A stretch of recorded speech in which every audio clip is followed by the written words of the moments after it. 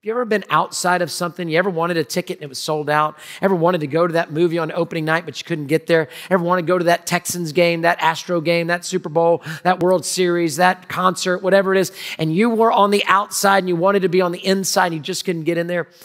I remember we went to Africa one time as a family. In Africa, I want you to know, you should put it on your bucket list. It is gorgeous.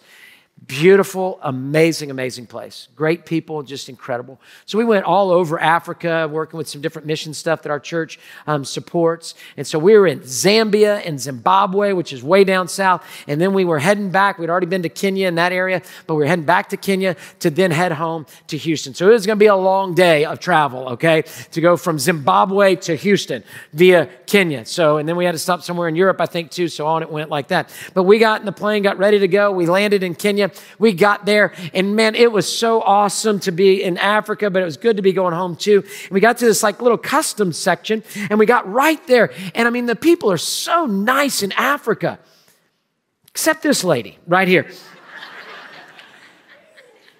And I could see our bags, and she wouldn't let me go past to get our bags to get on the next flight because somehow the form that we had had either expired or we bought a day too short or something like that. But we're standing there. And so I'm like, we're just traveling. We're going to, all this stuff. She wouldn't let us through the gate. And then I could feel the tension as my family said, Dad, quit. Of all the people behind me, like that are tired of me having a long conversation because they're just trying to get through. It's kind of like when you're in the line at the bank in the drive-thru and somebody's doing banking for like a small country. And all you've got to do is get one check deposited. And you're like, come on. And you're seeing the thing come back and forth and back and forth and back and forth. That's what's kind of happening. So I get out of line and I'm thinking through my strategy of what I'm going to do. So I go and I talk to this police officer. I said, yeah, my bags are right there. I can see that right there. And he's like, nope, get back in line. So I get back in line. So finally I get back in line and I basically had to buy a new pass or whatever it was. And so I had to pull out the wallet and spend the money to buy the new pass to use for about 15 seconds. To then get the bags and go to the next terminal to get on the plane to go to Houston. So great people all over Africa, wonderful place. And she was just doing her job, so I'm just having a little bit of fun. But to be able to get through, I had to pay a price. Let me tell you what, Jesus Christ paid the price for you.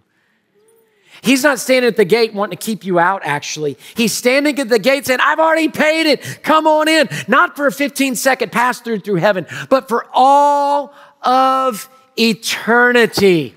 You can be on the inside. The inside.